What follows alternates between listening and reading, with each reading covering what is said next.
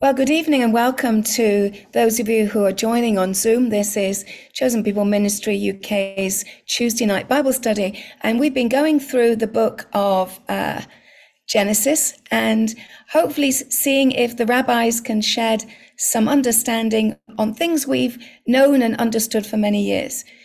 As we continue to explore the book of Genesis together, last week we looked at Adam and Eve's choice to disobey the one negative command that the Lord God had given them, and that was not to eat from just one of the trees in the garden. They could eat from the tree of life, but they were not to eat from the tree of the knowledge of good and evil. Well, as we know from the narrative, they do. And Adam and Eve blame and accuse one another, and ultimately they lose the blessing. Instead of paradise, instead of that incredible fellowship they had with the Lord God, they're going to experience pain and hardship. But what strikes me in this narrative is that God, in the midst of all of this pain and tragedy, provides hope. It comes in the form of a prophecy which will contain the gospel. But first, I think we need to explore in a little bit more depth the sins they committed. Each of the protagonists in this narrative and the account of the fall of man will be judged and will pay a price for this sin of rebellion.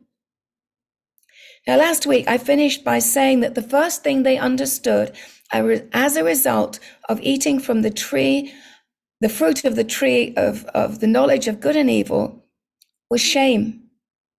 And with shame came fear. They understood their nakedness and the shame of it. And for the very first time, because of that, fear entered into the hearts of human beings. They knew what was going to come. They knew what was going to happen because they had eaten of the tree of the knowledge of good and evil. And now the knowledge of sin and the consequences of sin had entered into their hearts. When I was doing the research for this, I came across a really fascinating study which looks at all of the commands that they had broken with a particular focus on the 10 Commandments. I tweaked a little bit, but basically this is adapted from their study. And of course, the first sin was that of disobedience. They disobeyed the one negative directive, command that they should not have done. They ate from the forbidden fruit. And remember that the lie, we talked about the lie in the garden last week, the lie that Satan spoke was, God knows that when you eat of it, your eyes will be opened and you will be like God. And that was in Genesis 3, verse 5. And of course, in Exodus 20, verse 3, as part of the 10 Commandments, we read, you shall have no gods before me. They were putting themselves as gods before God, the Lord their God. And in doing so, they dishonored their heavenly Father. Well, again, in the 10 Commandments, in Exodus 20, verse 12, it says, honor your father and your mother. Paul makes a comment about this in Romans 1:21, where he says, for although they knew God, they did not honor him as God. Perhaps the next sin was that of covetousness. Exodus 20, verse 15. They wanted what they did not have. They wanted to be like God. So perhaps not only did they covet something which they did not have, there was the sin of greed. You see, God said he'd given them everything in the garden. In fact, he'd given the whole earth. He'd given them the trees and the vegetation for food and for fruit. Still, they wanted more. It wasn't enough. Perhaps we could also say it was a sin of theft. And we know that in the 10 Commandments in verse 15 of Exodus 20, it says, you shall not steal. Now, here's an interesting one, and I hadn't thought of this. They committed murder. Exodus 20, verse 13, you shall not kill. Through their sin and the choice that they made, death becomes the inheritance that they will pass on to all mankind. Through one man, sin and death entered into human existence. There's another thing I noticed, and that is that Adam was not thankful for the woman that God had given him. He blamed her for his sin, and she in turn blamed the snake. But Adam went further when he blamed God. And we read in Genesis 3, verse 12 in our chapter, the man said, the woman, yes, the woman whom you gave me to be with me, she gave me of the tree, and I ate. Well, perhaps if we think about the Apostle Paul, Rav Shaul, we might say that he failed in the call of a husband to sacrificially love his wife. Ephesians 5:25 records the instruction, husbands, love your wives as Messiah loved the church and gave himself up for her. Well, what did Adam do? Instead of sacrificing himself and loving sacrificially, he sacrificed her, and as it were, threw her under the bus. Meanwhile, don't forget that when the snake approached Eve, he stood idly by and watched. The rabbis, of course, suggest that he wanted to know if she would really die. And so he watched to see if she ate it and would be okay, and then it would be safe for him to eat it. I better make no more comment on that one. In Genesis 3, verse 6, we read that she took of the fruit and ate, and also gave some to her husband who was with her, and he ate. Now, when God called Adam first, perhaps it's because God holds him ultimately responsible. But when God questions Eve, she said it was the snake's fault. And this is why I called it the blame game. And here for me is the surprising moment, and it's this. In having eaten of the fruit of the tree of the knowledge of good and evil, and now from the other side of history, they know what is right and they know what is wrong from God's perspective. And what surprised me is they didn't repent. They didn't say sorry.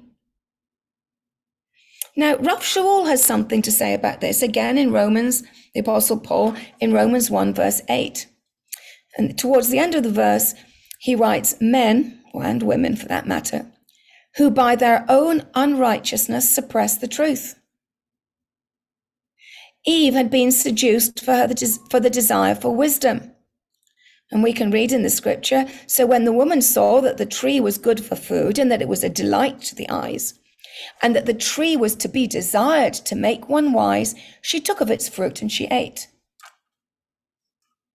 Then, of course, they broke the very first commandment that was given in scripture. They failed in the stewardship of the earth.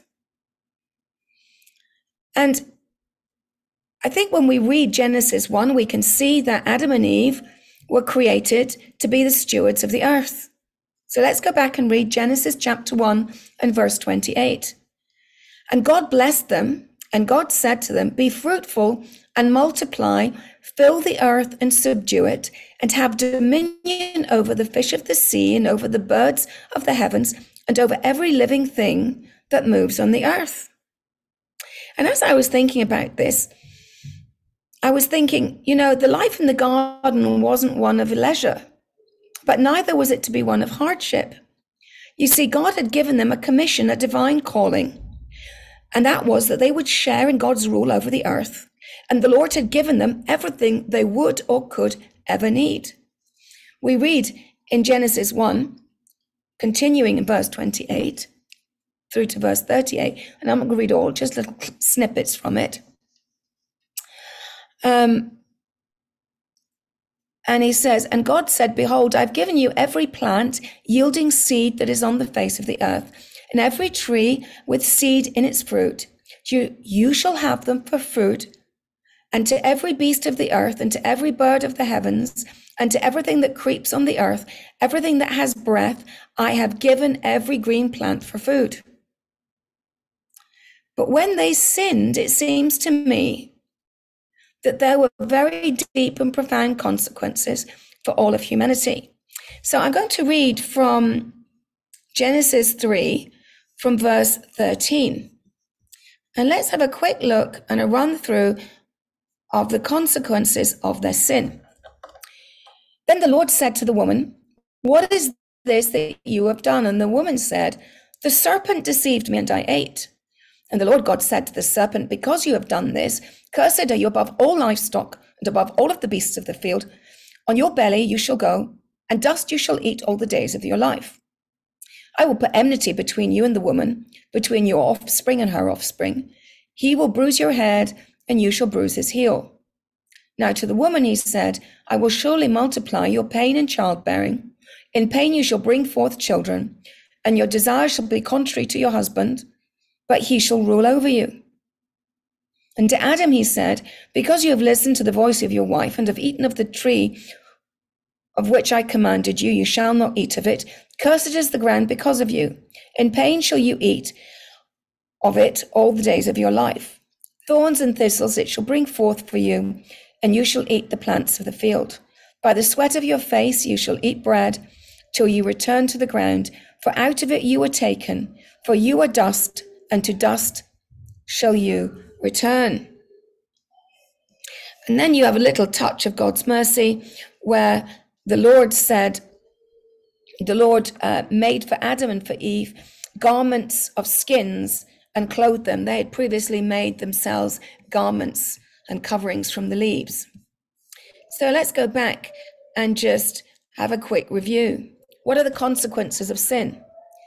They would now experience pain and hardship. They would lose Gan Eden, the Garden of Eden, and they would be banished as a result. Childbirth would become painful. And although it's not stated, I think it's fair to assume that this was part of the judgment of God because she listened to the serpent. Life with her husband would lose the equality that it had been given by God. And now the husband would rule over her. Men would farm the earth and it would produce thorns and thistles, and this would be hard work. And this was the judgment of God for listening to Eve and not to him. And ultimately, even the ground is cursed. Even the earth is tainted by the sin of humanity. Now let's look at the bit that gets really interesting, and that's the judgment upon the snake.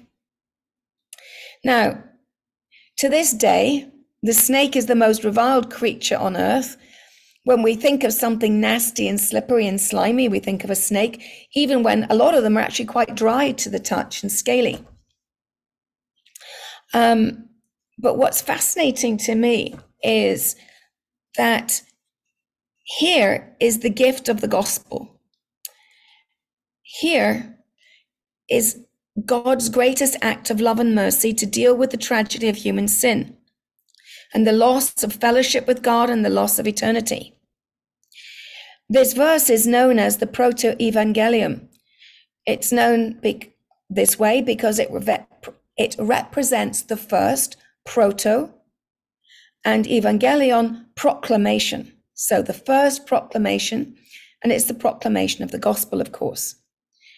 Now, inevitably, there is dissent among theologians about whether this is in fact a messianic prophecy or whether it's simply the etiology of human misery.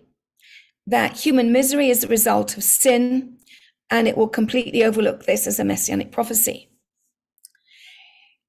However, if we see the Tanakh, the Old Testament, as one book with many authors written over many centuries, we can say that the Old Testament provides us with an unveiling or an ongoing revealing of God's plan for mankind and his redemptive plan to restore what had been lost in the Garden of Eden and prepare us for the eternal garden, the eternal paradise that God has prepared for all who will take hold of his offer of salvation, provided by his Son, Yeshua. This is what is known as progressive revelation, where the recognized messianic prophecies build up for us a picture of who the Messiah will be and what he will do on behalf of humanity and how he will sacrificially lay down his life. This means that in order to understand Genesis 3:15, we need to read it not in isolation, but to allow the rest of Scripture to shine a light on it. So let's read that prophecy again. Here we have God's judgment. I will put enmity between you and the woman, between your offspring and her offspring. He will bruise your head, and you will bruise his heel.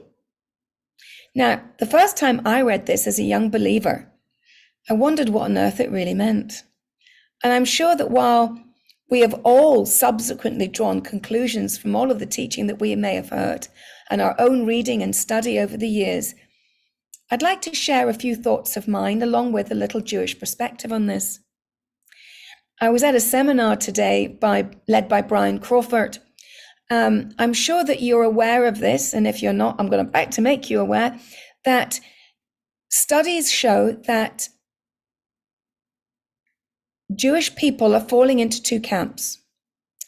They're either becoming secular or they're becoming ultra-Orthodox. In other words, the middle ground, traditional conservative, reform, liberal Judaism, is shrinking while there is huge growth in the secular Jewish community, those who are culturally Jewish but not have any faith in God, not religious, and then the Orthodox.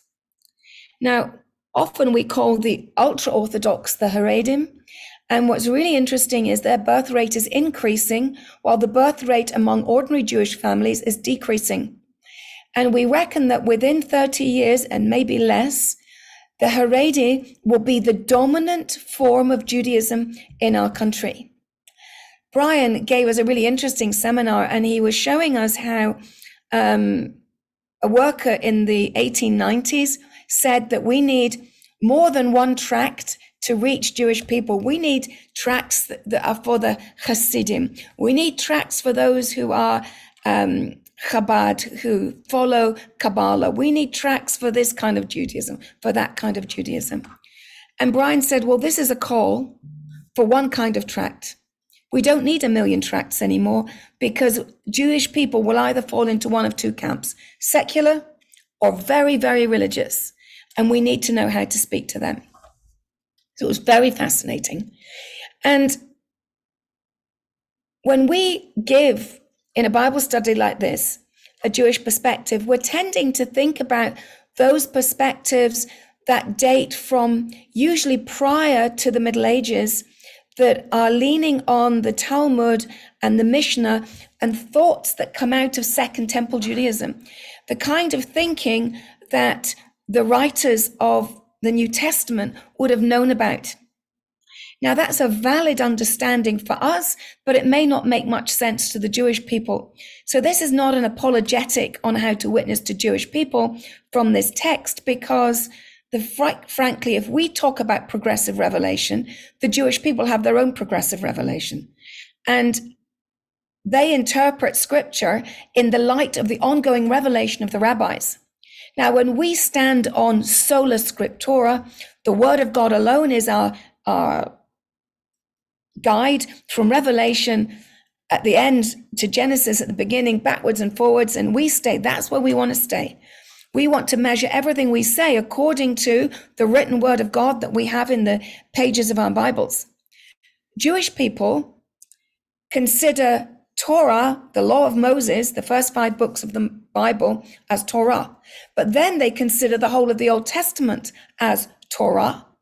And then they consider the whole of the Talmud as Torah. And then they consider some of even the contemporary Jewish writings as Torah as well. In other words, their authority is not the books of Scripture alone, but all of the writings of all of the rabbis over all of the centuries. And that means that when we speak to Jewish people about these scriptures and we talk about some of the stuff I'm going to share, it means nothing to them because they don't know it. But it might add just a little bit of understanding and richness to what we know from our scriptures when we focus on scriptura sola. In other words, the word of God is the word of God, and it's contained from Genesis to Revelation, and everything else is commentary. And while I love to quote the rabbis, I only quote them if I think they help me understand or help you understand, or they've informed my view and I'm sharing it. So let's have a look and see if the rabbis have anything helpful to contribute to this particular prophecy. And for this, I'm indebted to a little book that I first read, 30 years ago, when I first joined Messianic Testimony, and it was one of the first books that I was given off the bookshelf. And Rachmiel Friedland wrote a book called, it's under my hair, What the Rabbis Know About the Messiah. Fascinating little book, really is. And he notes that the rabbis from past centuries considered the Messiah to be the center of the whole creation. Now, I remember way back in my first study, I looked at how Messiah was evident in the light by which God created. So there was evening and there was morning the first day. The sun and the moon hadn't yet been created, but there was evening and there was morning, there was light and there was darkness. So where was the light from? And I believe it's because Yeshua, the lamp of heaven, was the light by which God created. And the rabbis themselves believe that the light was the light of King Messiah. And interestingly, and I'm not sure if I mentioned it, but when the Spirit of God hovered over the waters in Genesis chapter 1, that's also considered to belong to the Messiah. By the way, the word for spirit there is ruach. And we know that ruach is the Spirit of God, but the translation is the breath of the wind of God. And I thought I'd share with you a couple of quotes from the Talmud that demonstrate the view that the Spirit of God here that hovers over the water is the Spirit of Messiah. And the Spirit of God hovered over the waters, that is the Spirit of King Messiah. Found another verse that's really interesting. This is the wind of the King, the Messiah, as it is written. The Spirit, which comes from the same verb or noun root as the wind of the Lord. In other words, the wind or the breath of God here, according to the rabbis, is the breath or the wind of King Messiah.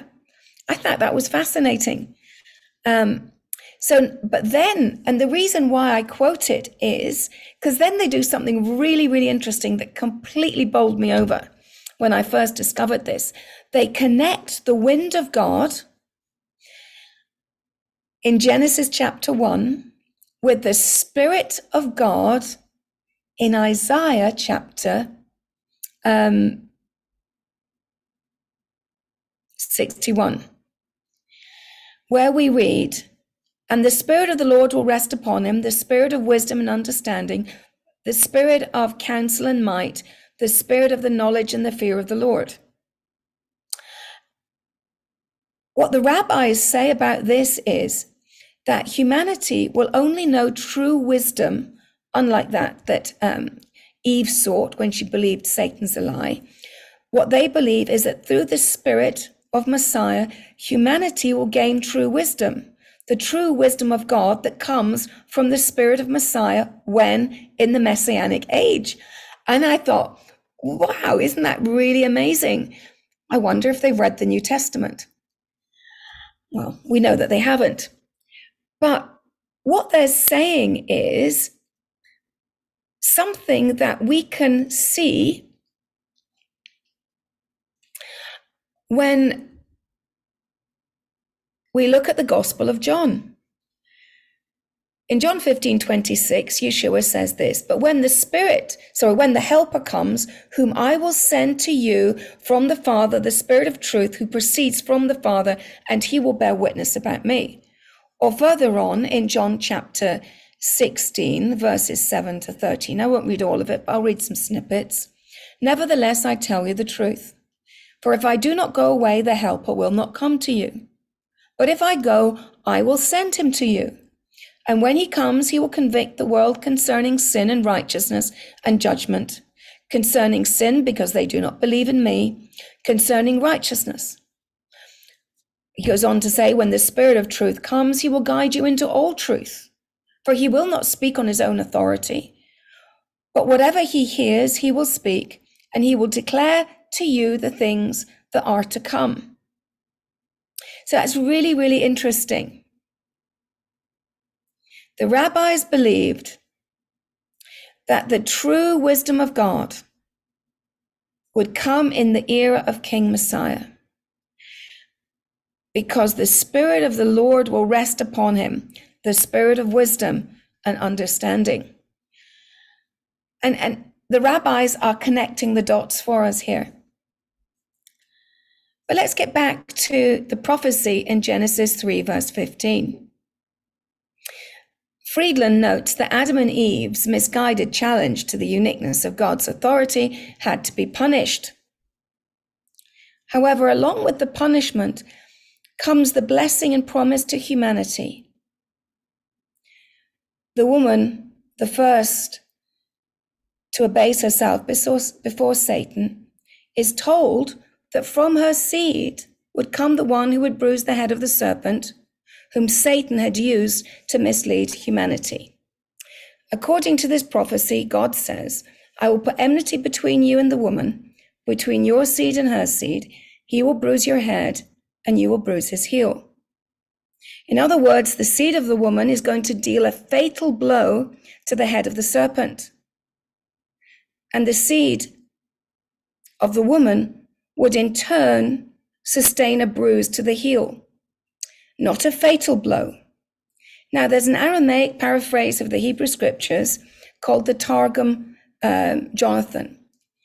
And he relates this prophecy to the Messiah. And he says this, talking about the offspring of the woman, not the offspring who's going to bruise the head, but all of the future children of Eve.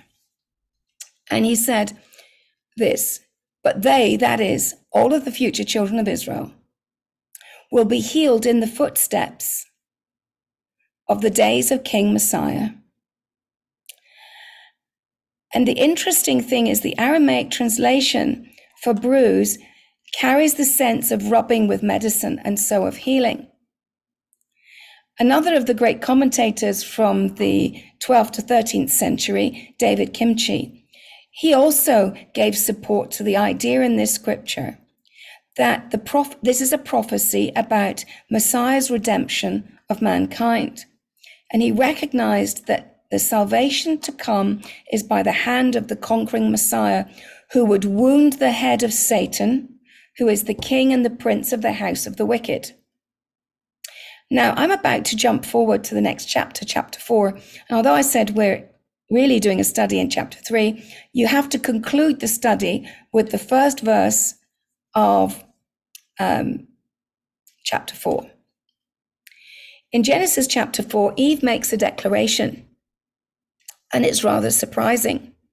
Now, it might be said, considering that her punishment from God was that childbirth would be painful, it would perhaps not be difficult, but perhaps not surprising to say that when she speaks this word, this declaration, she's simply grateful that God helped her to give birth. So in Genesis 4, chapter 1, she says, we read that Adam knew Eve, his wife, and she conceived and bore Cain. And she says this, I have gotten a man with the help of the Lord. Did she mean more than simply she gave birth to a son and she didn't have a midwife? She only had the help of God. Well, the rabbis would say, that's not a good enough answer.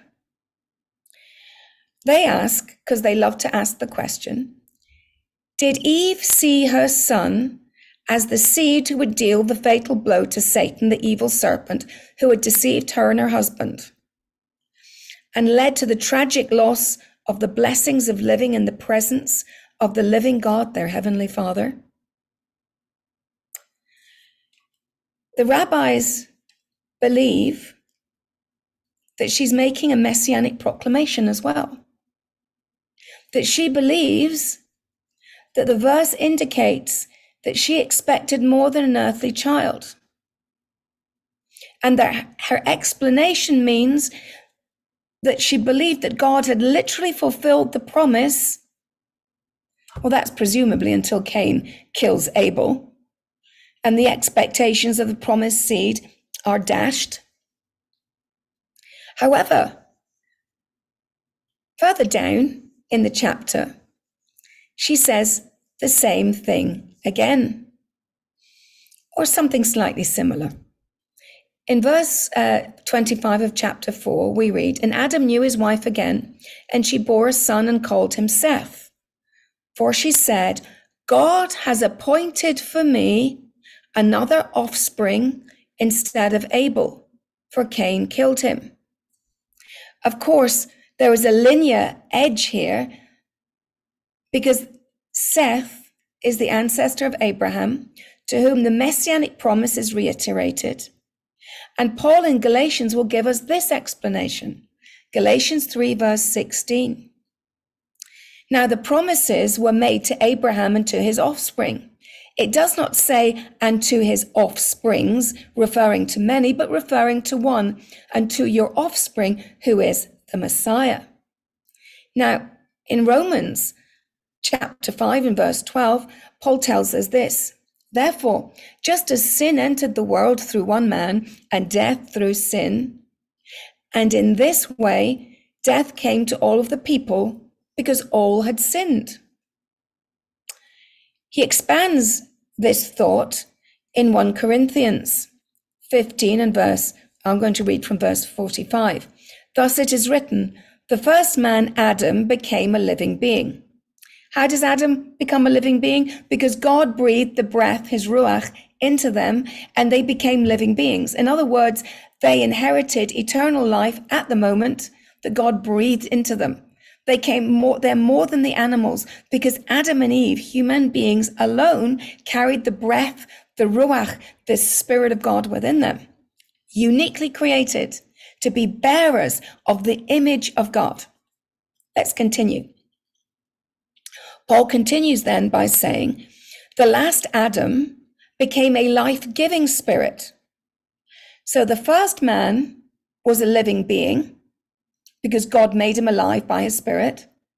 But the last Adam, meaning Jesus, becomes a life-giving spirit, because he will give the Spirit who gives life. How are we born again? We're born again because we're born of the Spirit of God. Now, Paul continues by saying, but it is not the spiritual that is first, but the natural, and then comes the spiritual. The first man was from earth, a man of dust, and God in his judgment said, unto dust you will return. The second man, Jesus, is from heaven.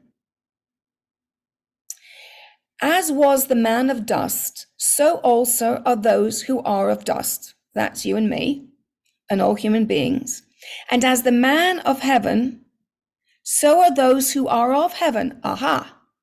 Who are those of heaven? Is Paul talking about the heavenly beings, or is he talking about what he's about to say in the next verse? Just as we have borne the image of the man of dust, we will also bear the image of the man of heaven. If we bear the image of the man of heaven, the image of Jesus, the character of God formed in us, Adam and Eve were created in the image of God. When we are born again, God sets about restoring his image in us, and we become bearers of the image of the man of heaven, that is Jesus. So now what we've done is we've come full circle back to Genesis 3:15. God created mankind, Adam and Eve were living beings, because he breathed his very breath, his ruach, into them. But because of their sin, death entered mankind. Now Jesus, the man from heaven, comes to deal not only with sin in his sacrifice, but he deals with the loss of eternity and the loss of the blessing that Adam and Eve had with God, intimate fellowship. This is the blessing of bearing the image of the man of heaven within us. We bear his image when we're born again, when the Spirit of God transforms us, 1, by the renewing of our minds, 2, by being renewed in the knowledge of God, 3, by forming the character of God by the fruit of the Spirit. And the fruit of the Spirit is nothing more and nothing less than the character of God: love, joy, peace, patience, goodness, kindness, self-control. We're describing the very person of Jesus. And that is what God wants to give to us through the fruit of the Spirit, to make up for, very sadly, our own deficiencies in character. The fruits heal our character. The fruit of the Spirit transforms us so that the image of God can once again be seen in us as we bear the image of the man from heaven. And so I decided many years ago that, like the rabbis, I believed that this was a Messianic prophecy. But growing up in the Brethren Assembly, I'd been told this was a Messianic prophecy. I didn't understand it then as a 14-year-old. It took me a few years to come and to grapple with it. But I did find 30 years ago, when I first read Rachmil Friedland, that I found it really helpful to understand how the rabbis see it and how Jewish people, probably in the days of Paul and the writers of the New Testament and the Jewish people who lived in those days, understood these things, because the Talmud represents a very ancient Second Temple understanding. I hope I haven't confused you too much. We'll have sorry for those of you who are online, you're not party to our discussion, but you could always write into info@chosenpeople.org.uk if you have questions that you'd like an answer to, and our office will forward them to me, and hopefully I can write back to you. I'm going to close our Bible study, and we're going to have a time of discussion. Thank you for tuning in and listening to our Tuesday Bible study at Chosen People Ministries UK.